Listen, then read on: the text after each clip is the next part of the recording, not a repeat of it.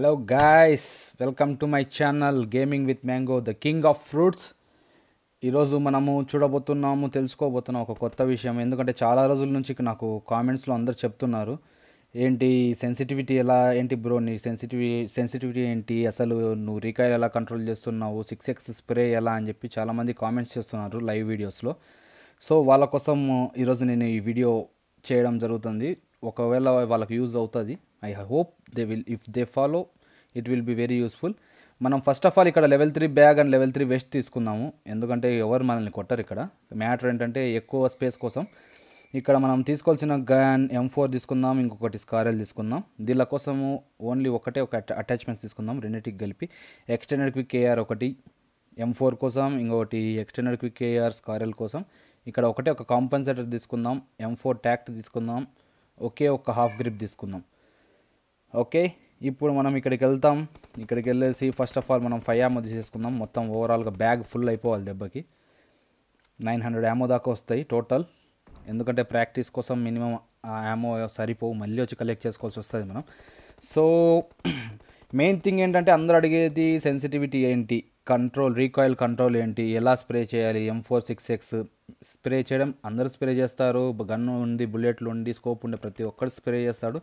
Matter ఏంటంటే ఎనిమీస్కి ఎన్ని connect అవుతున్నాయి, ఆ కనెక్ట్ అయ్యి వాడు నాక్ అవుతున్నాడా లేదా అనేది mandatory.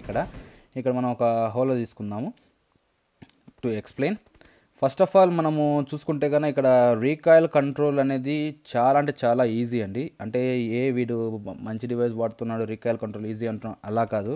I am really sure, పక్కా. ఎందుకంటే రీకాయిల్ కంట్రోల్ అని చాలా ఈజీ. కానీ మీరు చేయాల్సిన పని ఒకటే, జస్ట్ ఫస్ట్ ఆఫ్ ఆల్ మీరు ప్రాక్టీస్ చేయాలి. ప్రాక్టీస్ చేస్తే మీకు అన్నీ ఈజీ అవుతాయి. ప్రాక్టీస్ అంటే practice, full practice, 12 to 15 days Pakka practice చేయాలి. సో మనం ఇనీషియల్గా చేయాల్సిన ఇష్యూ ఏంటంటే మనం చెక్ చేసుకుందాం. ఫస్ట్ ఆఫ్ ఆల్ ఇక్కడ ఫస్ట్ థింగ్ ఏంటంటే ఇక్కడ కంట్రోల్స్లోకి వెళ్దాము, సెట్టింగ్స్లోకి వెళ్ళి సెన్సిటివిటీ ఓపెన్ చేద్దాం. ఇది నా సెట్టింగ్స్ కస్టమైజ్డ్. ఆల్రెడీ నేను హైలో పెట్టినా. ఫస్ట్ ఆఫ్ ఆల్ హైలో పెట్టి తర్వాత కస్టమైజ్ చేశాను. మీడియంలో పెట్టి కాదు, హైలో పెట్టి కస్టమైజ్ చేశాను. సో కొంచెం అడ్జస్ట్ చేసుకున్నాను నా కంఫర్ట్కి. ఫస్ట్ ఆఫ్ ఆల్ ఇక్కడ కెమెరా చూస్తే ఇక్కడ third person 110 and first person scope 100, red dot 30, ఇక్కడ 2x23, 3x23, 4x23 అన్నీ 23 పెట్టుకున్నా, 6x 9, 8x 8 పెట్టుకున్నా. ఇప్పుడు కెమెరా అంటే ఏంటో చూద్దాం మనం. ఫస్ట్ ఆఫ్ ఆల్ ఇప్పుడు మనం ఇక్కడ దీనికి M4 తీసుకుందాం. ఇక్కడ M4కి హోలోగ్రఫీ ఉంది కాబట్టి ఇది తీసుకుందాం. కెమెరా అంటే ఏంటి, ఇప్పుడు ఇది ఇలా ఉంది. ఇప్పుడు మనము సెన్సిటివిటీలో చూడండి మీరు క్లియర్గా. Red dot hollow aim assist, holographic aim assist 30 పెట్టాను. సో నేను ఇలా లెఫ్ట్కి తిప్పుతున్నా కదా ఆటోమేటిక్గా, అంటే స్వైప్ చేస్తున్నా, లెఫ్ట్కి స్వైప్ చేస్తున్నా, రైట్కి స్వైప్ చేస్తున్నా. ఇది కెమెరా అండి. అంటే కెమెరా 30 పెట్టాను కాబట్టి అలా స్వైప్ చేస్తుంది.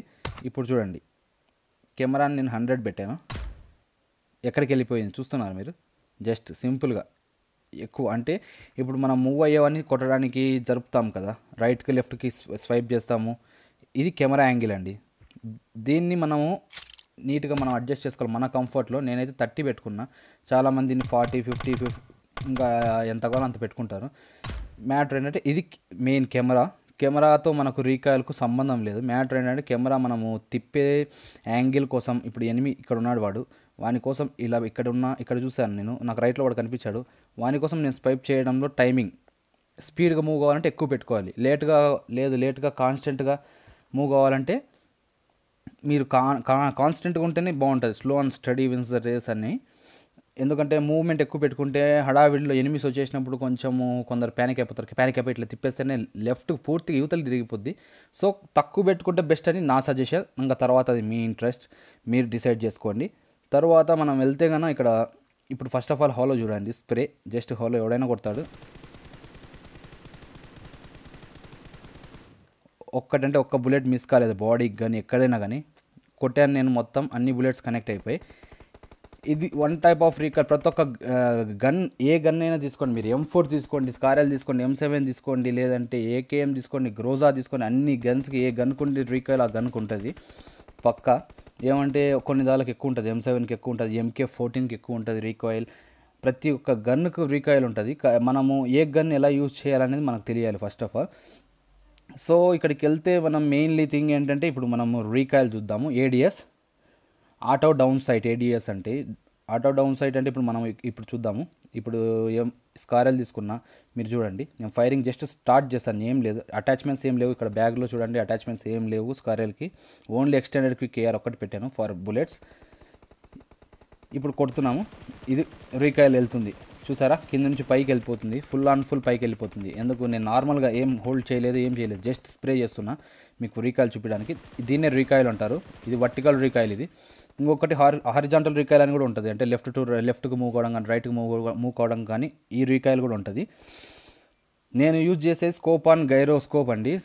స్కోప్ ఆన్లో ఒక్కటే గైరోస్కోప్ యూజ్ చేస్తాను, ఫుల్ ఆన్ ఫుల్ గైరోస్కోప్ అయితే యూజ్ చేయను నేను బేసిక్గా, ఓన్లీ స్కోప్ ఆన్ గైరోస్కోప్లో యూజ్ చేస్తాను. ఇప్పుడు మనం మ్యాటర్లోకి వెళ్ళిపోతే డీప్గా వెళ్ళిపోదాము.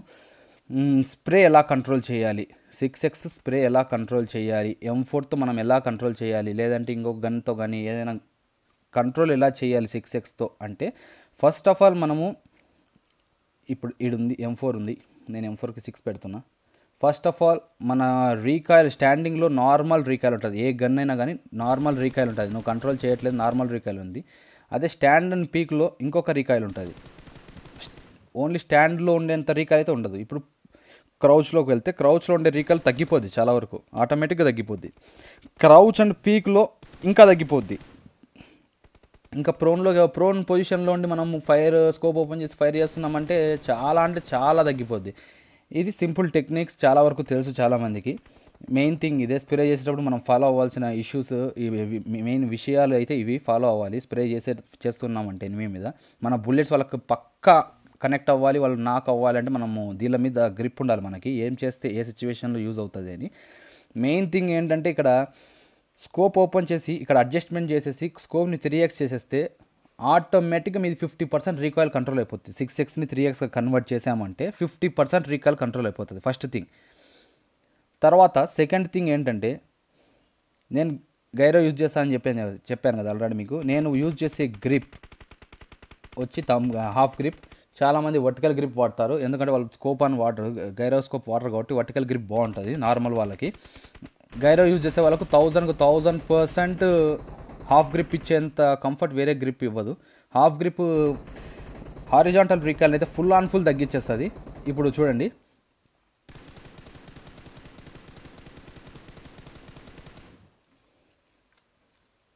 ఇది నార్మల్ స్ప్రే. ఇప్పుడు చూడండి,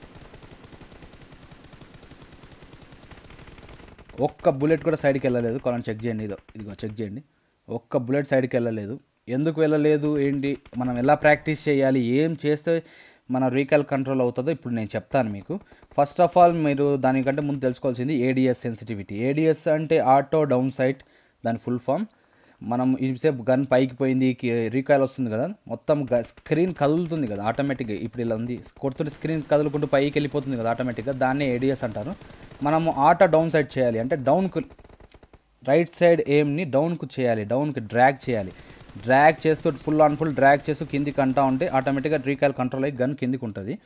ఇది నార్మల్ వాళ్ళకి. జైరో వాళ్ళకి ఏంటంటే టిల్ట్ చేయాలి ఫోన్ని, ఫ్రంట్కి టిల్ట్ చేస్తే గైరో యూజ్ చేసే వాళ్ళకు ఆటోమేటిక్గా రీకాయిల్ కంట్రోల్ అవుతుంది. సో ఇప్పుడు మనము వెళ్ళిపోదాము. ద మెయిన్ థింగ్ ఏంటంటే ఇక్కడ స్ప్రే ఎలా కంట్రోల్ చేయాలి 6xని అనేది చెప్తాను. ఇప్పుడు నా బ్యాగ్ ఓపెన్ చేస్తాను, చూడండి నా బ్యాగ్ ఇక్కడ స్కారెల్ చూడండి మీరు. స్కారెల్లో ఏ అటాచ్మెంట్స్ లేదు, ఓన్లీ ఎక్స్టెండెడ్ AR పెట్టుకున్నా, ఎక్స్టెండెడ్ క్విక్ AR పెట్టుకున్నా. ఎందుకంటే ఫర్ రీలోడ్ పర్పస్ అంతే. ఇంకా మిగతా గ్రిప్స్ కానీ ఏ గ్రిప్ పెట్టలేదు నేను, ఫ్లాష్ హైడర్ కానీ సప్రెసర్ కానీ కాంపన్సేటర్ కానీ ఏం పెట్టలేదు స్కారెల్కి. ఎందుకంటే చాలా టఫ్ స్కారెల్ కంట్రోల్ చేయడం రీకాయిల్, అది ఎవరు చేయరు. ఇక్కడ మనం స్కోప్ ఓపెన్ చేసి ఇక్కడ అడ్జస్ట్మెంట్ చూస్తే ఫుల్ ఉంది 6, ఈ ఫుల్ 6 పెట్టుకోవాలి. ఇక్కడ నిలబడండి మీరు. ప్రాక్టీస్ అయితే ఇది డైలీ చేయాలి. డైలీ ఒక 10 to 12 days మీరు ప్రాక్టీస్ చేస్తే ఆటోమేటిక్గా మీరు ప్రో అయిపోతారు స్ప్రేలో, దట్స్ ఫర్ షూర్. ఇంకా రాలేదంటే 15 days మ్యాక్స్ అండి. 15 days తర్వాత మీరు ప్రో కాకపోతే నాకు చెప్పండి. మీరు చేసిన స్ప్రే చేసిన వీడియో లింక్ నాకు పంపించండి, నేను చూస్తాను. ఒకవేళ రావట్లేదు అంటే నేను దాంట్లో ఏమైనా మైనస్ పాయింట్స్ ఉన్నాయంటే చెప్తాను. ఇప్పుడు ఇక్కడ మీకు ఇది టర్బైన్ కనిపిస్తుంది కదా, విండ్ టర్బైన్. ఇప్పుడు మనం దాని సైడ్ ఇక్కడ సెంటర్లో ఏం పెడదాం. ఫస్ట్ థింగ్ ఇక్కడ సెంటర్లో ఏం పెట్టేసి ఇది ఫుల్ 6x స్ప్రే చేయడం స్టార్ట్ చేయండి. చూసారా ఎలా కదిలిపోతుంది, చూస్తున్నారు కదా. మీరు ఈ రీకాయిల్ని కంట్రోల్ చేయాలి. ఫుల్ 6x, ఉత్త 6x, ఏ అటాచ్మెంట్స్ పెట్టకూడదు. అటాచ్మెంట్స్ పెట్టకుంటే ఏ గన్ కూడా మాట వినదు. మనం దాన్ని కంట్రోల్ చేయలేం, దాని మాట మనం వినాల్సి వస్తుంది. సో ఇక్కడ ఫుల్ 6x పెట్టి మీరు స్ప్రే చేయండి daily 10 to 15 minutes, 15 to 20 minutes. ఆటోమేటిక్గా మీరు దాన్ని ఒక మీడియం రేంజ్లోకి మీరు కంట్రోల్ చేయగలరు ఒక సర్టెన్ టైం తర్వాత. ఆబ్వియస్గా ఇలా కంట్రోల్ అవుతుంది, మీకు ఆటోమేటిక్గా కంట్రోల్ అవుతుంది.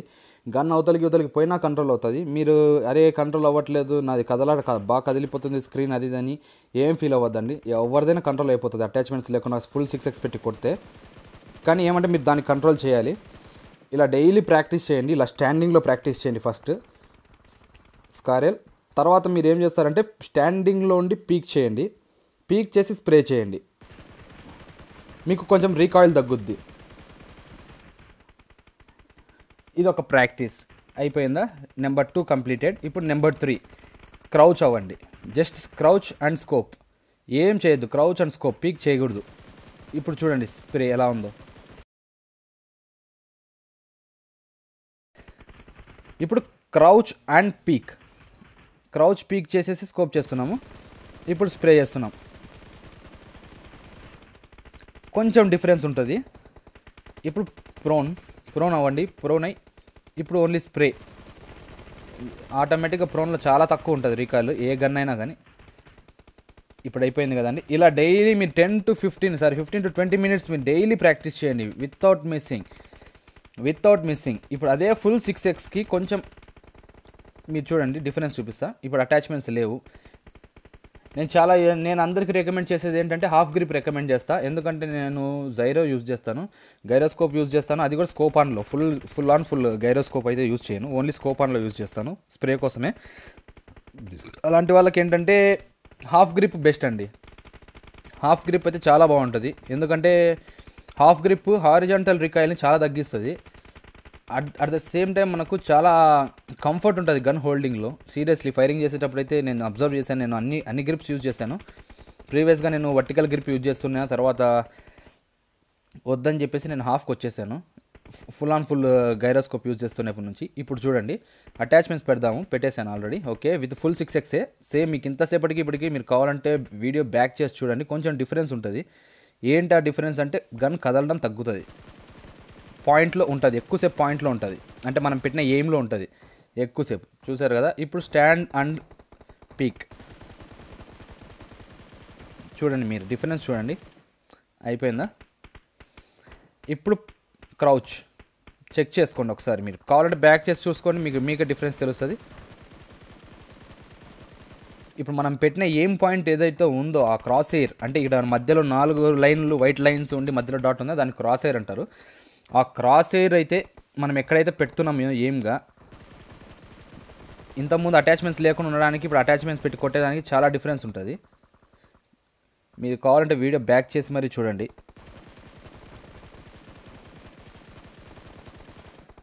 అయిపోయిందా. ఇది మ్యాటరు.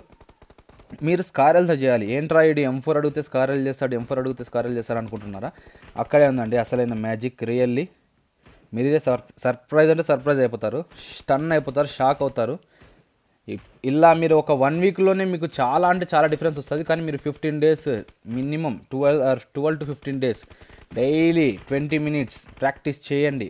ప్రాక్టీస్ చేసి తర్వాత వచ్చి నాకు కామెంట్ చేయండి.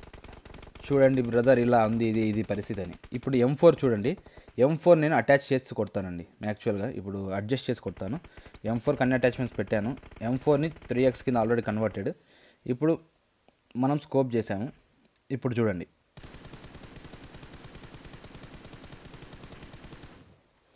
చూసారా, ఇది ఓన్లీ స్టాండింగ్. ఇది స్టాండింగ్లో నేను చేస్తున్న స్ప్రే. ఇది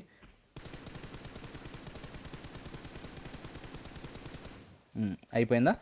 standing and peak position.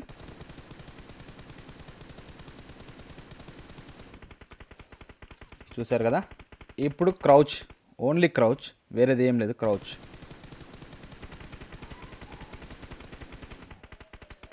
Okay, crouch and peak ఇది నా ఫేవరెట్ అండి.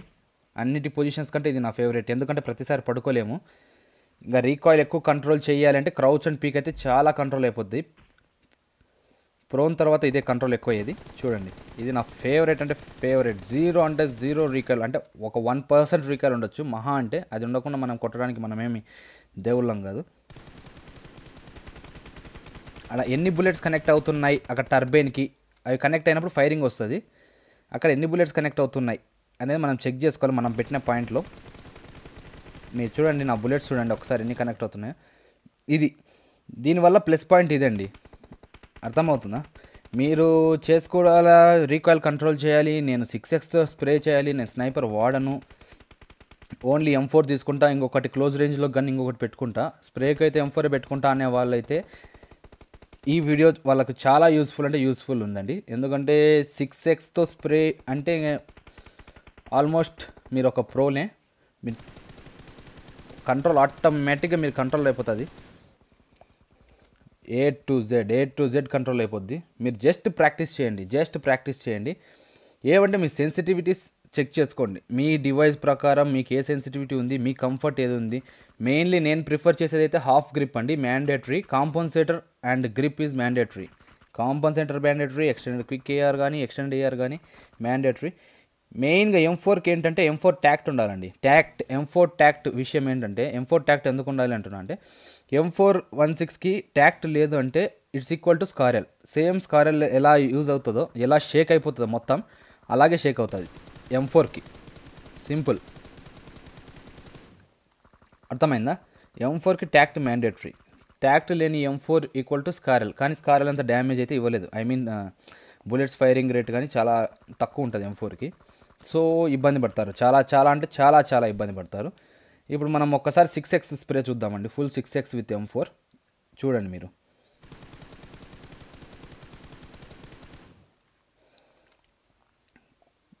కొంచెం డిఫరెన్స్. నా ఫేవరెట్ పొజిషన్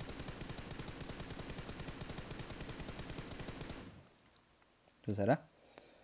గన్ షేక్ అవుతుంది కానీ నా బుల్లెట్స్ మిస్ అవ్వట్లేదు. మీరు అబ్జర్వ్ చేయాల్సిన విషయం అది. నా బుల్లెట్స్ నా పాయింట్లో పడుతున్నాయి. అది 6x ఫుల్ పెట్టాను కాబట్టి మీకు షేకింగ్ ఎక్కువ కనిపిస్తుంది దానివల్ల అలా. Okay guys, keep practising. దయచేసి నాకు మీ సపోర్ట్ ఇవ్వండి, హెల్ప్ చేయండి. హోప్ మీరు చేస్తారు, నాకు తెలుసు, నమ్మకం ఉంది.